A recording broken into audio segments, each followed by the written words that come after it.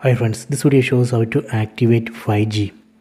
Please don't forget to subscribe this channel. Please like and share the video.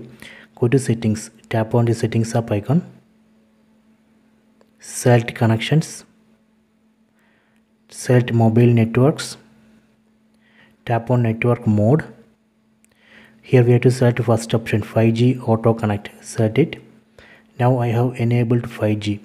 Next I am going to enable voice over 5G. Tap here and enable voice over 5G. Then enable data roaming. Tap here. Then go to network operators. Tap here. Enable this option. Select automatically. Then go back. Select data usage.